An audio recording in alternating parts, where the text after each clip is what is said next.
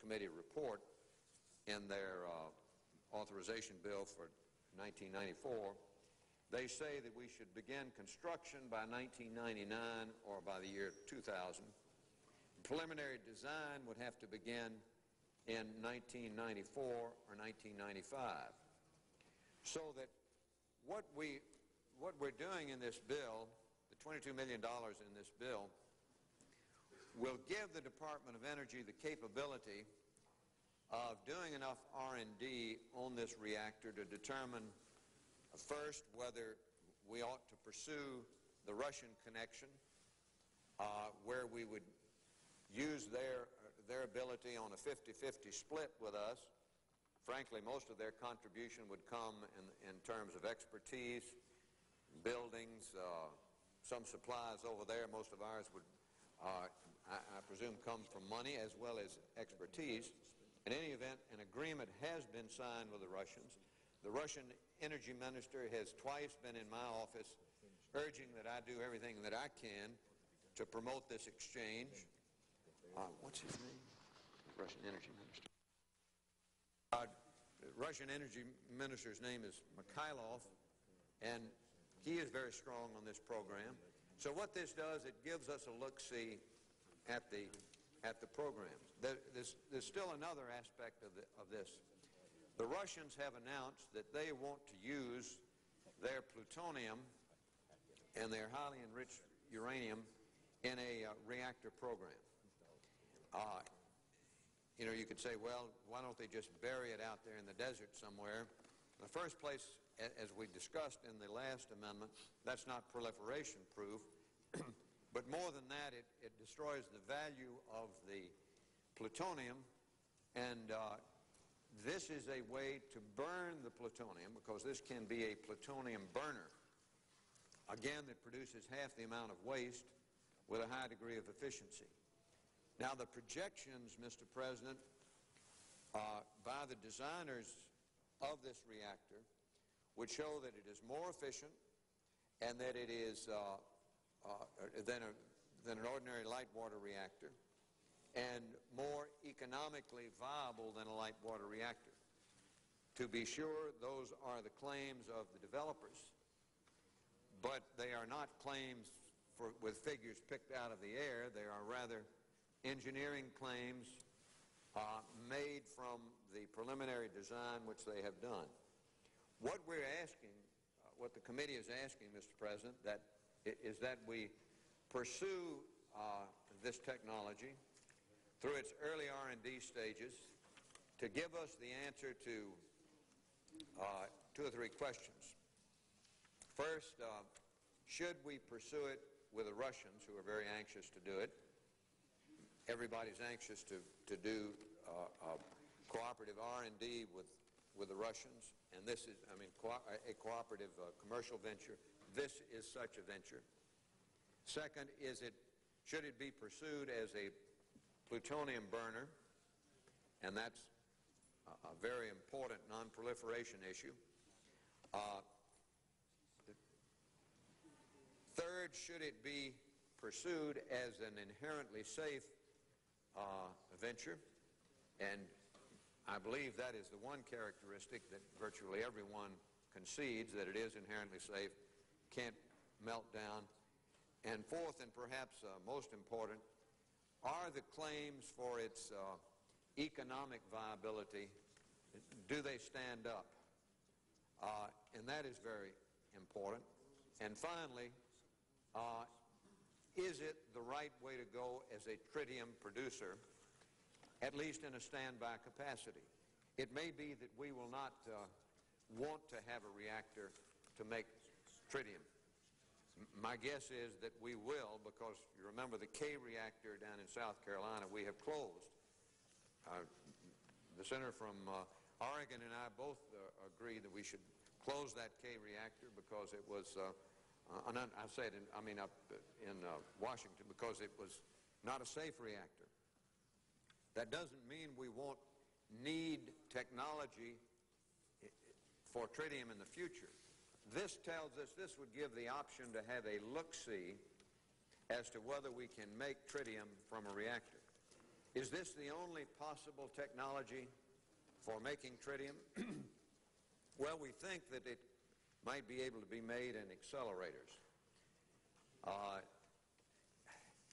personally don't believe that technology is going to work out economically, but that is a possibility, and we need to look into that as well. But a prudent country doesn't crack all its eggs because it doesn't need a chicken right at the present time. It pursues its possibilities for its future needs. And that's what this relatively small amount of money does. It allows us to pursue what could be tremendous breakthroughs in safety, in economy, in non-proliferation, and in tritium production that we don't now have. That's why the committee has put in the money. This technology is different from any studied by, look at this with Fort St. Vrain, which the senator from New Jersey talked about. Absolutely we should not pursue Fort St. Vrain. Fort St. Vrain couldn't be made to work. But that's like saying, well, you know, the Edsel didn't work, so don't build so abolish Detroit. This is new and different, and totally different. The reason we pursued technology at Fort St. Vrain is because of that inherently safe characteristic. That's why the country spent money on Fort St. Vrain. We think that this will help create not only the safe technology, but the proliferation ability, the ability to produce the tritium, and all done at a very efficient and economically viable way. So, Mr. President, I would hope that we would continue with this. And the Senator yield for a question. Yes. Mr. President, I'd like to commend my colleague for such a lucid description of a very highly technical issue. Methinks he speaks as a nuclear physicist. I should perhaps address him not as my colleague senator, but my colleague doctor, Bennett Johnson. But I also have not only that feeling of awe and respect, but I also have a sense of fear. And that is that this ability that he has demonstrated to his colleagues here today might become a criteria for a future chairman of our subcommittee. I thank the senator for his kind remarks. He is always a wonderful partner to work with. Mr. President, I wonder if the senator from New Jersey has disagreed with anything that I've said, and if so, what it is, and should we engage in a colloquy about it? Mr. President, if I could, I would like to maybe comment on a few of the remarks that were made by the distinguished senator from Louisiana. Well, while I still have the floor, Mr. President, I really wanted to find out, does he agree, first of all, with my statement that this is an inherently safe technology? I would say that every new generation of nuclear reactors is safer than the previous generation. That is inherent in a new generation of reactors. I think it is too early to tell on this particular technology, however. And I think that is what one of the things is that's being tested. Well, I appreciate the senator, and I think what I'm hearing is that you don't disagree with the claims, but you have to do the research in order to find out whether what everyone thinks is so really is so. Is that fair? As I heard the senator speaking, and he can correct me if I was wrong, but that one of the key elements in the safety would be the fact that the containment facility would not have to be as big or as strong as in other nuclear reactors. Is that true? Well, as a matter of fact, you would not need a containment building, but I believe the NRC nevertheless would require a containment building, a containment facility, so that it's like belt and suspenders. You don't need it, but They say you got to wear a belt even though you have suspenders, and we built that into the economic projections here that their containment facility would be required. Well, you see, as I heard the senator making his comments, that was one of his points, that you would not need a containment facility. And now it has changed slightly to you maintaining the assertion that you don't need a containment facility, but the NRC is going to force you to have a containment facility, and I find that to be a slight contradiction. Well, no, I'm not saying that the NRC has said that they would require it. I would expect that they would, because that seems to be their present policy. There's been no application to license this reactor so that we don't know what they would do. What I'm saying is that I believe the scientists would say that the claims for an inherently safe reactor, that at loss of coolant, the top temperature would be only 1,400 degrees, that this fuel has been tested at 1,800 degrees centigrade, and that they believe the melting point is well above 1,800 degrees centigrade, and that would dictate, since a meltdown is not possible, that a containment was not necessary. Now, whether they would require the belt and suspenders, nobody knows at this point. But I mean, what we're after here is the safety. And my first question was whether he agrees that safety is there, and I assume that the answer to that is yes. If I could respond, it would be that it's still inconclusive. I would just point out that the NRC has been reviewing the design as a part of an ongoing effort of licensing, questions about licensing, and they contracted for a review of the MHTGR technology, and it was a probability risk assessment.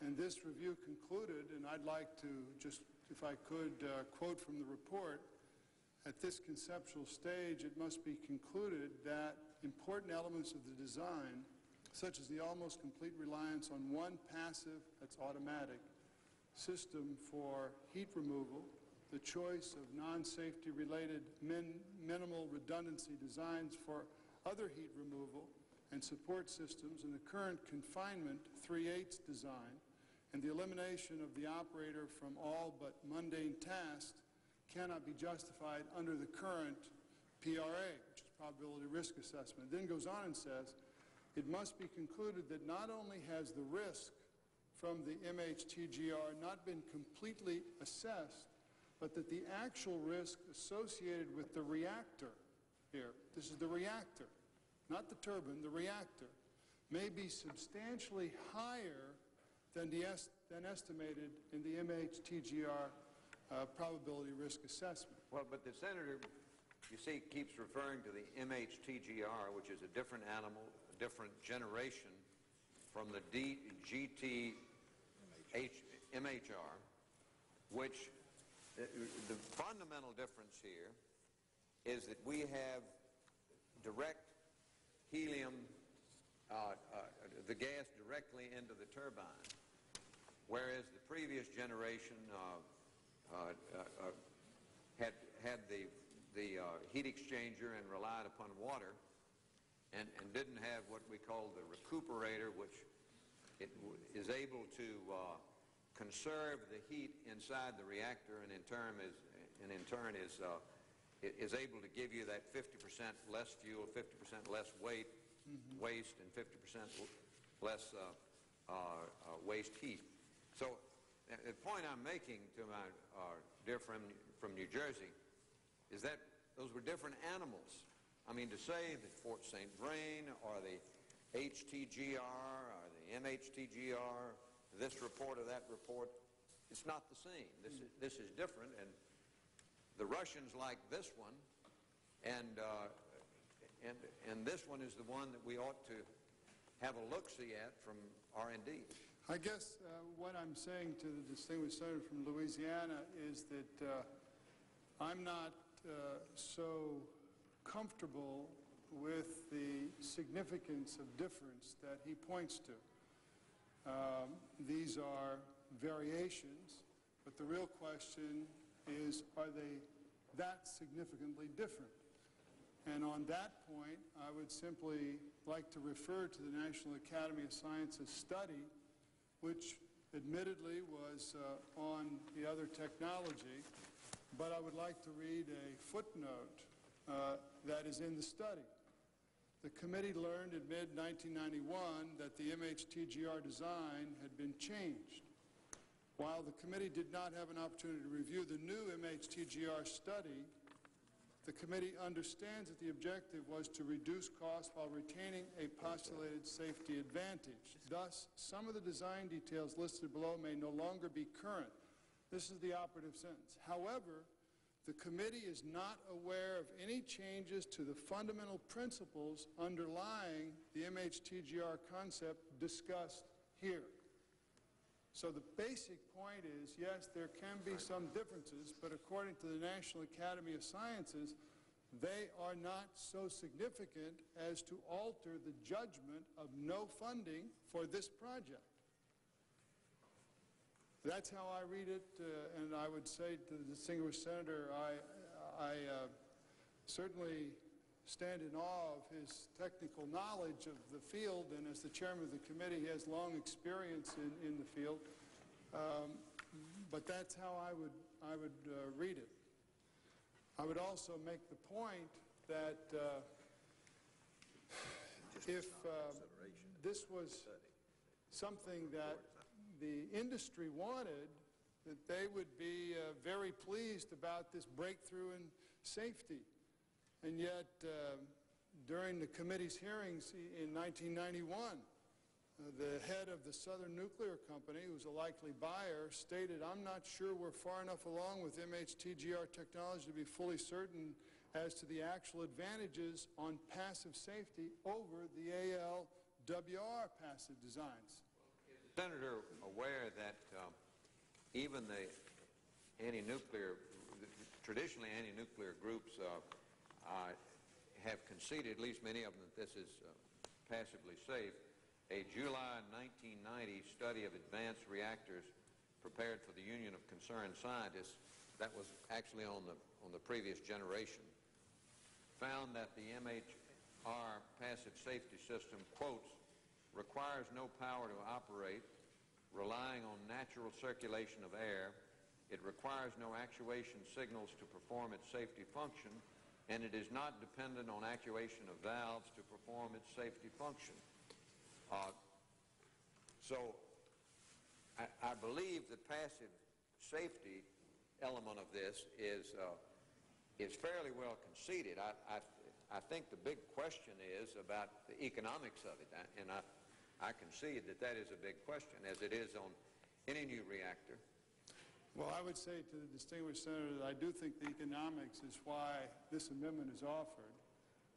The real question is, do we want to spend $22 million of taxpayer money? And on the point related to Russia, my basic attitude is let them put their 50% up first. I think if this was very important to our foreign policy with Russia, that this would have been in the, at least noted in the foreign operations appropriation that we just passed 2 or 3 days ago. I have some major concerns about the claim that the reason we should do this is to further our relations with Russia and that Russia will put up 50%. And my understanding is Russia's broke. Russia can't even take care of its nuclear reactors that are about to explode. To think they're now going to put a lot of money into a technology that is so distant, in my view, is unmerited. Well, Mr. President, the New York Times on April 6 had a story that goes on to say that an agreement between General Atomics and the Russian Ministry for Atomic Energy to form a reactor-building venture was signed in Moscow Thursday and was made public by General Atomics yesterday. Top Russian officials are said to have pushed hard to have the issue discussed this past weekend at the Vancouver summit. It is not known whether the topic was aired, although President Clinton made clear he favors expanded technical cooperation. And it goes on to point out that the initiative parallels joint plans already underway to burn Russia's vast supply of uranium and other fuel of nuclear warheads. Last year, the Russian administration announced a deal with Russia to buy much of its highly enriched uranium from nuclear arms so it could be diluted into fuel for civilian power plants. That agreement is snarled in bureaucratic red tape. Well, it goes on to talk about it, but I mean, it is a signed deal with the Russians. It is brand new. I mean, it is just this year, and we ought to have a look-see at it before we say, well, poo-poo on that. No scientist has, no study report has been done on this. I'd like to see the National Academy of Sciences take a look at the reactor. I'd like to have a judgment done at the on the deal with the Russians. Is a good one? They want to put up their expertise. They've got all these unemployed scientists out there that are a resource that the Russians could put up. I don't think before we look at it as a nation, we ought to say no, that we shouldn't do it. Well, I'd say to the distinguished senator that I think that he has just made the argument that I said, one of the arguments that is always made for these kinds of projects, and that is it's too soon to tell. And therefore, we got to put up some more money because we don't know whether this is going to work. And of course, earlier today, the argument was it's too late to stop. And I understand that when you're doing research, both of those are possible. And I certainly don't diminish the possibility of those arguments being valid. But I've also been in this chamber long enough to know that they are frequently made to keep things moving ahead. Too soon to tell, a little bit more. Then you cross the line, and then you've done too much to stop. Well, Mr. President... And I think reasonable men and women can disagree on where that point is. And I guess what I'm saying is I see this as $700 million down the road in research and development. I see it at a demonstration phase of $1 billion to $2 billion. I see this as a much bigger commitment than I think we can afford to make in our current budgetary circumstance. I'm not over here because either I'm a physicist or because I am against research. I'm certainly not a physicist, but I am for research. But you have to ask in the current environment, well, how much do you want to spend and what do you want to spend it for? And if we don't do this, is anybody going to do it?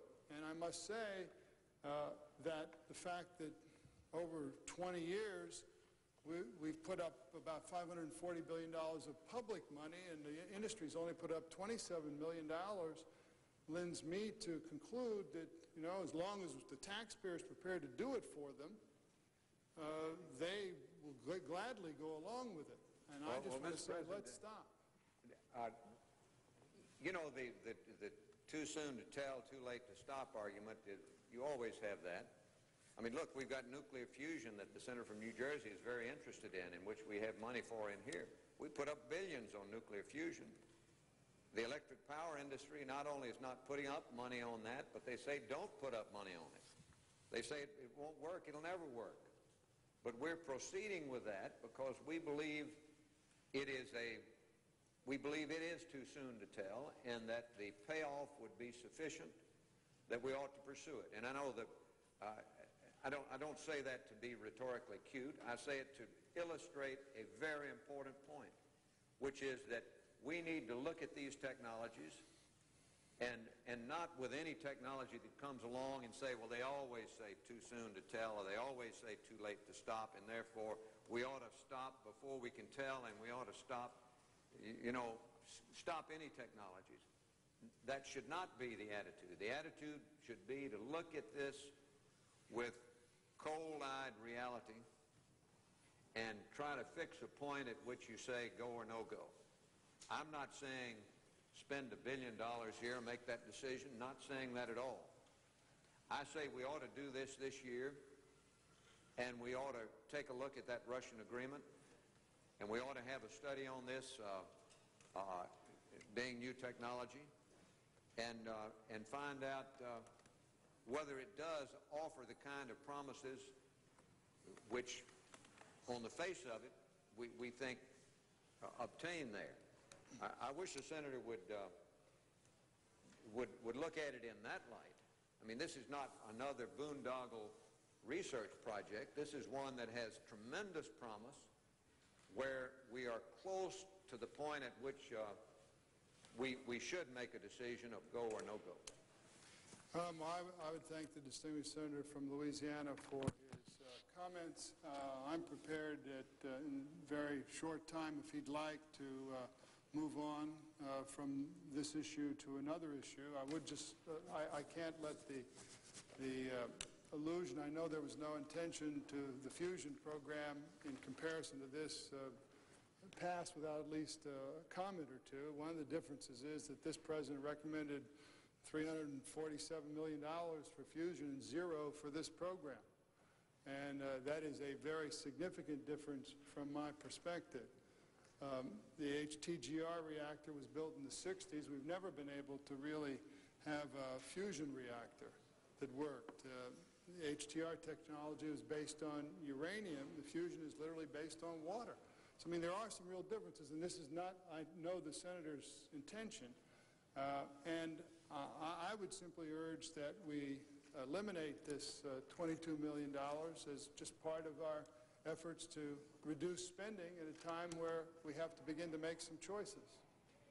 Well, Mr. President, I believe the senator is saying that he's ready to move on to another amendment. As I understand it, we will not have any roll call votes before 6 o'clock. So I asked the parliamentarian if I should move to table now. Would that vote occur at 6 o'clock? That will require unanimous consent to set the vote at 6 o'clock. And do I understand from floor staff that that is the wishes of the majority leader, if I should make a motion to table now, that we have that vote at 6 o'clock? I believe we have.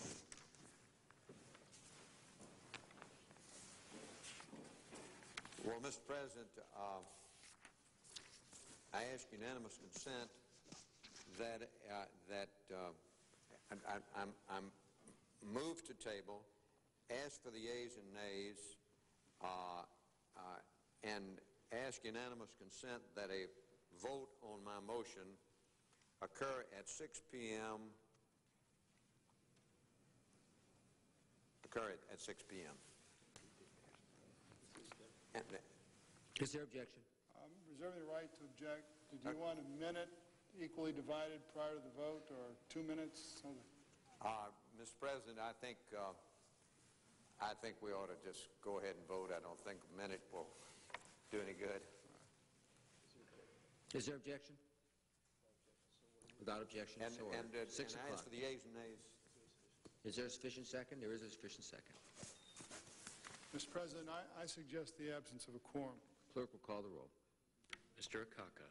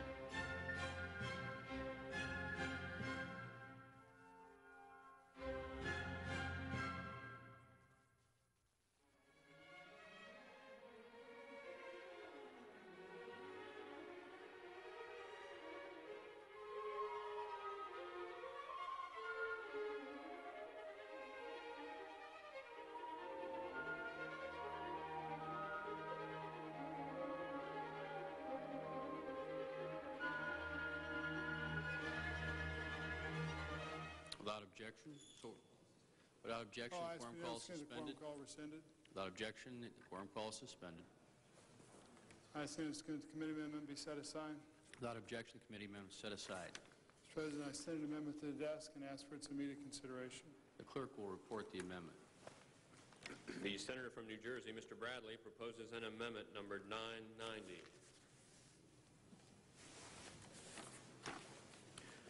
On page 2, line 18, strike $208,544,000 and insert $157,600,000. On page Mr. 7, President, I ask unanimous consent that further reading of the amendment be dispensed with. Without objection. Mr. President, I rise to offer an amendment to this Energy and Water Appropriations Bill that would reduce the Army Corps of Engineers and Bureau of Reclamation figures and would lower the amount of money in this program to the President's request. I'd like to make it clear to all members that the amendment would not cut into individual projects, but would only affect the overall spending level. It would leave the redistribution of the lower funding level up to the conferees in the Appropriations Conference. In other words, the conferees would have roughly $334 million less to allocate. But this amendment does not reduce funding for any particular project. For years, Congress has routinely added funding and substantial growth in these projects, more or less ignoring the President's budget request. A President would request 3 and the Congress would give him 4. This year, if we follow the recommendations of the Energy and Water Subcommittee and the Appropriations Committee, the spending for the Corps of Engineers and the Bureau of Reclamation will increase by 6.5%, well in excess of the inflation rate, well in excess of what Social Security increased, for example, well in excess of what programs to aid families to send their children to college increased, well above what programs to help the poor increased. This would be a 6.5% increase. Simply put, it's business as usual. The amendment that I offer leaves, as I said, the job of determining what to cut to the conferees. The amendment, I think, does trim down to the President's level. You can say it trims the fat if you want to. It would eliminate spending that the President didn't request, and it does so by reducing the amount of funds in the construction account, the operating budget, operating and maintenance account, and the investigations account of the Army Corps and the Bureau of Reclamation. And it reduces it by $334 million, which would still leave in this account and in this appropriation $3.75 billion for water projects. That's roughly what the President asked for. This level equals roughly the total appropriations that were given in fiscal year 1993. And I think that for many members who've been back in their districts talking about cutting the budget, one of the things that was said for a long time is, well, we ought to just freeze spending. This would be essentially a freeze on the spending for the Corps of Engineers and the Bureau of Reclamation. Mr. President, less than 2 months ago, we stood on the floor of this chamber and delivered lengthy speeches about the need for deficit reduction, the need to cut government spending. We were going to have a special session of Congress. We were going to have special cut evenings. We were going to have this, that, and the other thing. Everyone was around there wringing their hands because we couldn't really get at those discretionary programs. In the big budget bill, all we could do was cut entitlements or raise taxes. Everybody said, well, when we get to those appropriations bills, we're going to really cut spending then. Well, we're going through these appropriations bills one by one, and I don't see us cutting spending. To the contrary, spending is going up, and in this category, spending is going up 6.5%. Everybody has water projects in their state. Everybody has Corps of Engineer projects, Bureau of Reclamation projects. They are important in a general sense to the health of a particular state. The President has requested roughly $3.75 billion, and I'm suggesting that we give him what he has requested, not increase it 6.5%. The President, in his budget request for the Bureau and the Army Corps, I think delivered on his part of the bargain to say that he was going to try to keep spending down, and I think it's up to us to follow through.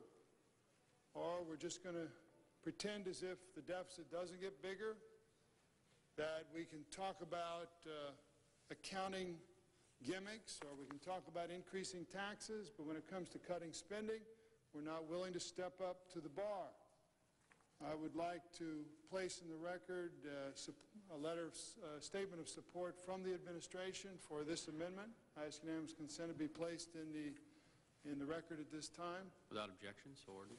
I would also ask that a letter endorsing the amendment from the National Taxpayers Union, the Friends of the Earth, the American Rivers, Council for Citizens Against Government Waste, National Wildlife Federation, the Sierra Club, and the League of Conservation Voters be placed in the record at this time. Without objection. Mr. President, this is another one of the attempts to try to say, are we going to have some discipline here? And now, it's quite conceivable that at the end of this whole appropriation process, we will not have any discipline, and we will have demonstrated it to the public. But on this amendment, what it says is $3.75 billion is enough. Spend $334 million less. Take it out of construction, operations, and maintenance, and investigations. Don't take it out of, there's no specific project here that's targeted. It would be up to the conference committee to decide. No single project loses because of this amendment. Ultimately, the decision rests with the conferees. And I would hope that we'd be able to see our way through to vote for this. I'm under no illusion that it's unlikely. But I still think that the effort is worth making, because if you believe that the deficit is eating away at our children's future, maybe we can freeze some of these water projects for a year, 1 year, in order to reduce the deficit another $334 million. That's really what this amendment does. I yield the floor. Chair recognizes the Senator from Louisiana. Mr. President, the committee's recommendation at $3.9 billion for the Corps and Bureau of Reclamation is less than the inflation increase from last year, so that this is not even keeping up with inflation. But a lot has happened since last year, Mr. President. We've had severe flooding on the Mississippi River, and we've had the passage of Senator Bradley's bill, which I helped him a great deal. What was it called? The Reclamation Projects Authorization and Adjustment Acts, signed into law as Public Law 102-575, which its estimated cost is $2.6 billion.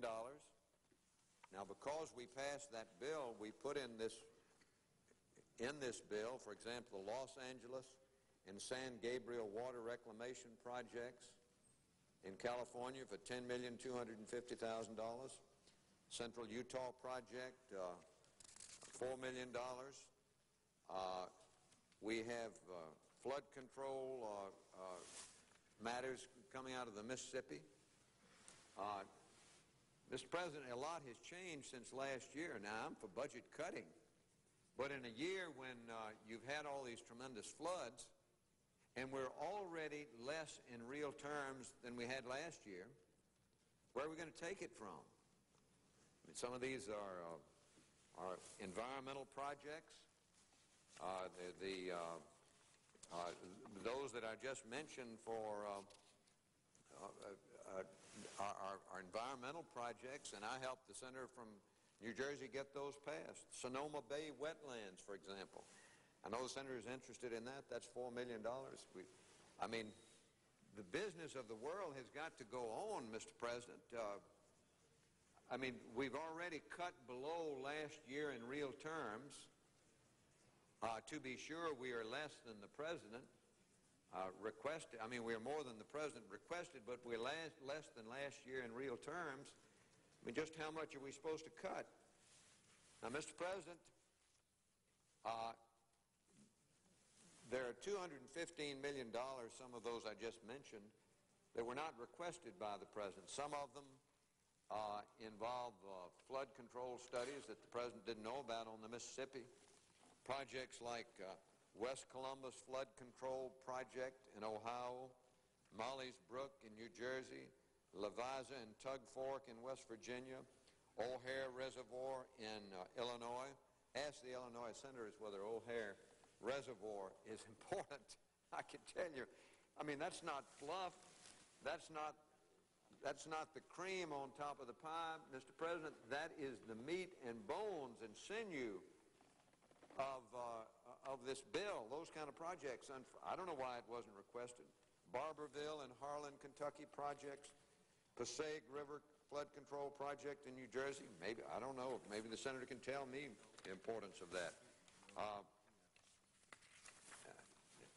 Mr. President, here are a few more examples. Bethel, Alaska, we have a $2 million project. Onondaga Stormwater Discharge in New York, $11 million. Mr. President, that Onondaga is one of the most polluted lakes in the entire nation. And Senator Moynihan's initiative gets us started on Onondaga. O'Hare Reservoir, McCook and Thornton Reservoirs in Illinois is $18 million. West Columbus Flood Control, I just mentioned that, that's $9 million.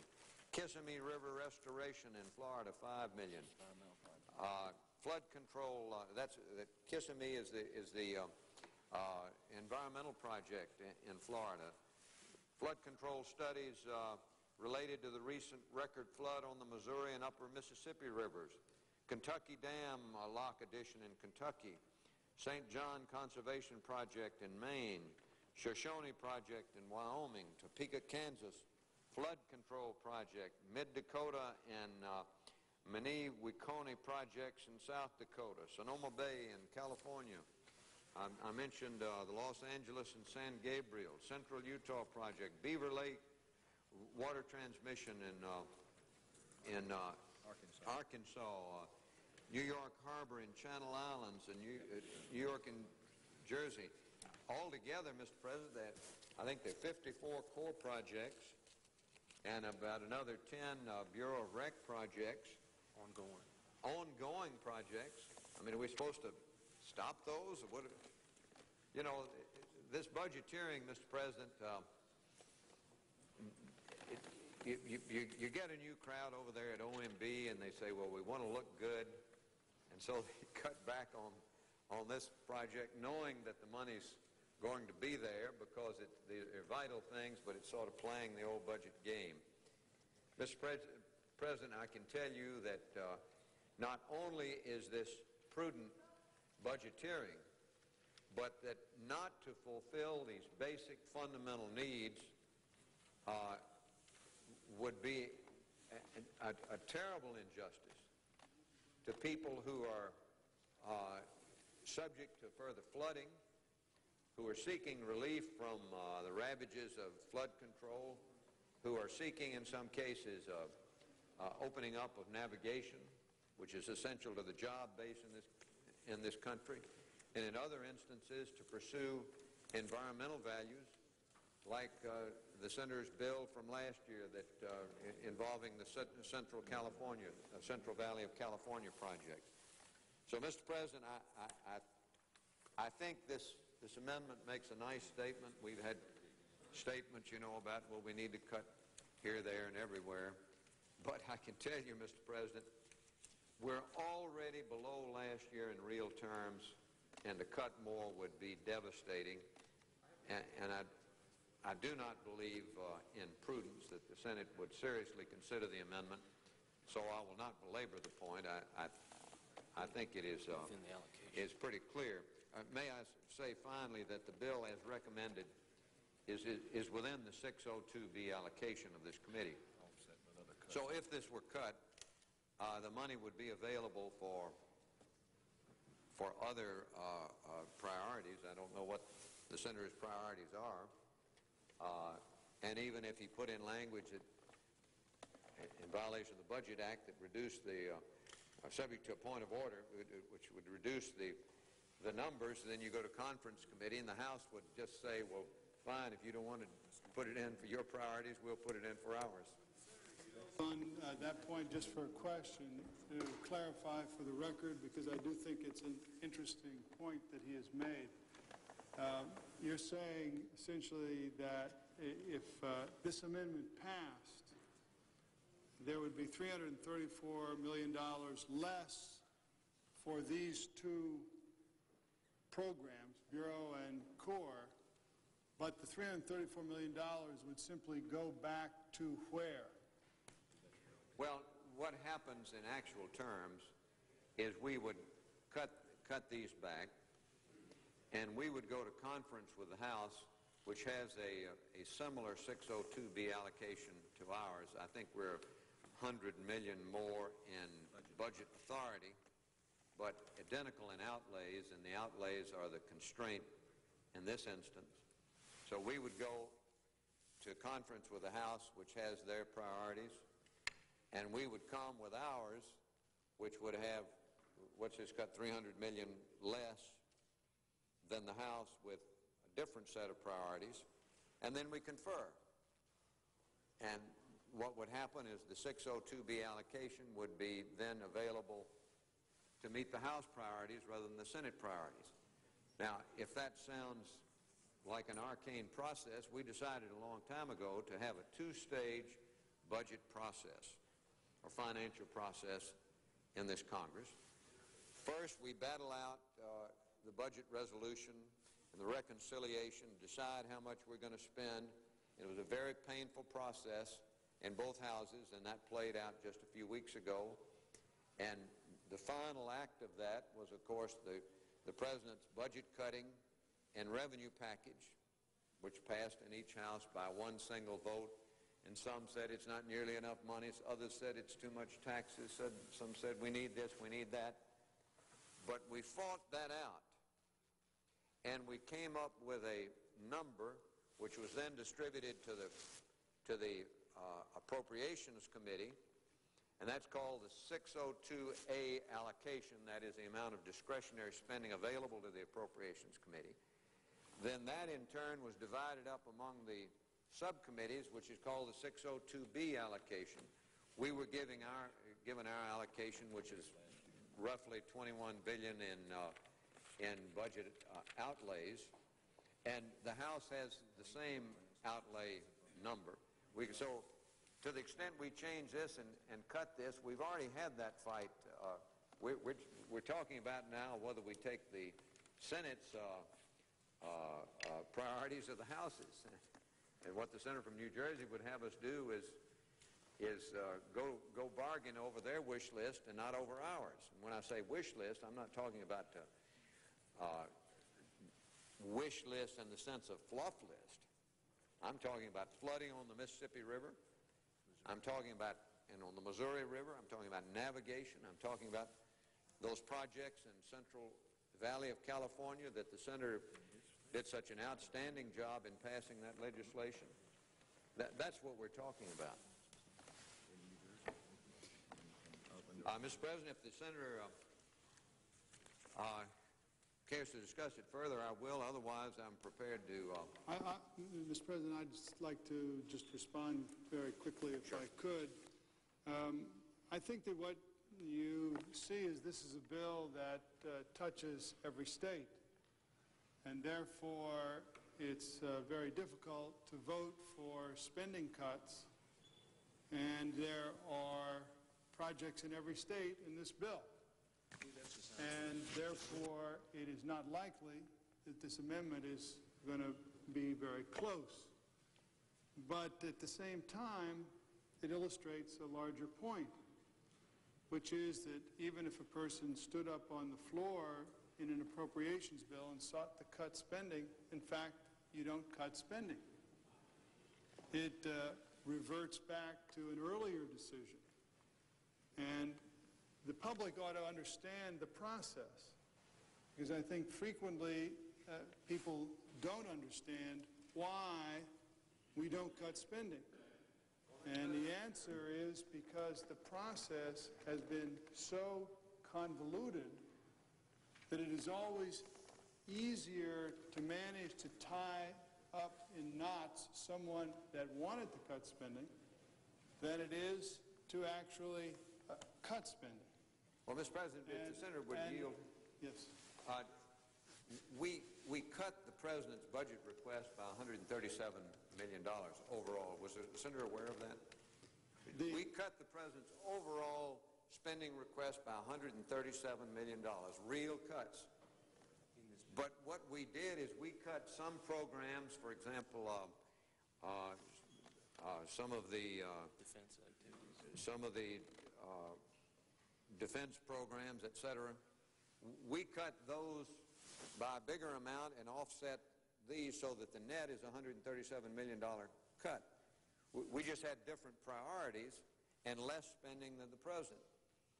Now, if you're saying that the President's priorities, and it's really not the President, look, it's those nameless, faceless people over in OMB.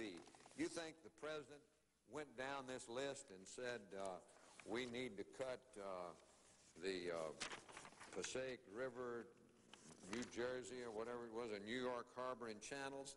He doesn't know these things are in here. It's not because he's not very smart. He's working on other things.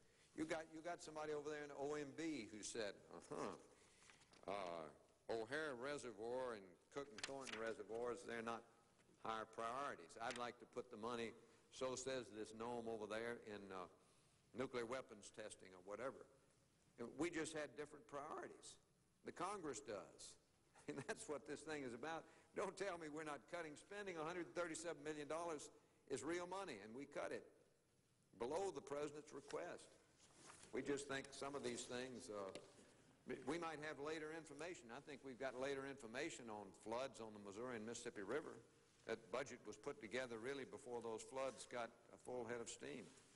I would say to the distinguished senator that I appreciate the points that he's made. I think ultimately we should face the fact that we're going to be spending more here than we could in terms of the authorizations last year for the Bureau of Reclamation and the Army Corps. We're going to spend about $334 million more than the President asked for those programs.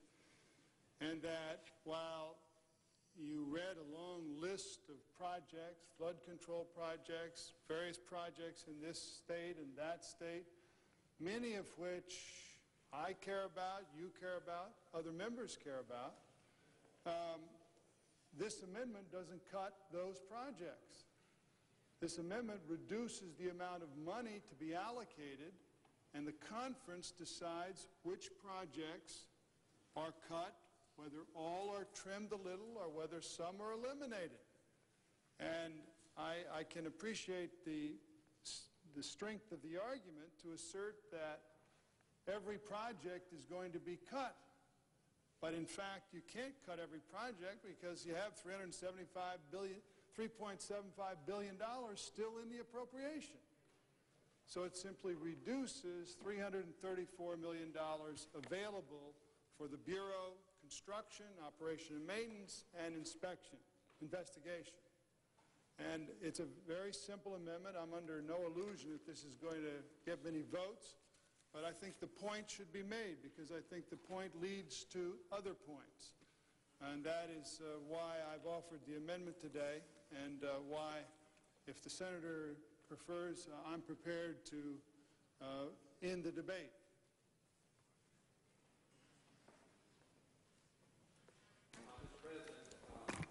Senator from Louisiana. I'm ask unanimous consent that when I make a motion to table, that the vote thereon occur immediately after the first Bradley amendment and after the first Bradley amendment is disposed of, and that, do you want it 10 minutes? That it'd be 10 minutes in duration. Without objection, so ordered. No. Mr. President, I move to table and ask for the yeas and nays. Is there a sufficient second? There appears to be a sufficient second.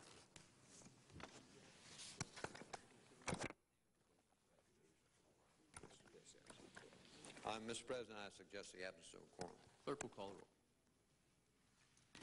Mr. Akaka.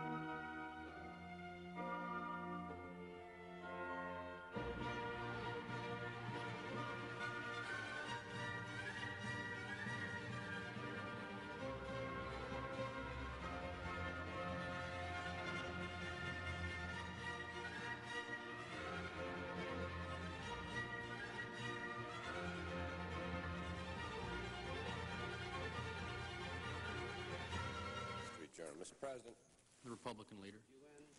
I'd ask that further seeing the quorum call be rescinded. Yeah, I might need a Without record. objections, so ordered. The leader time is reserved.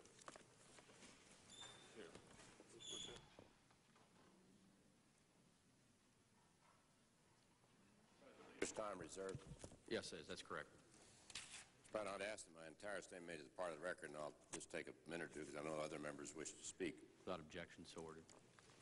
Mr. President, on Monday in his speech to the UN General Assembly, President Clinton outlined several foreign policy proposals, including greater efforts to strengthen democracies, to stem proliferation, to reform the United Nations, and to promote sustainable development. Other recent speeches by Secretary Christopher, National Security Advisor Lake, and UN Ambassador Albright laid the foundation for the President's speech. This four-speech offensive seems designed as a high-level and extended rebuttal to the perception of drift and lack of initiative in the administration's foreign policy. Many of the objectives cited in the administration's speeches are noteworthy. Many deserve our support, including the reforming United Nations and efforts to combat proliferation. What was missing in the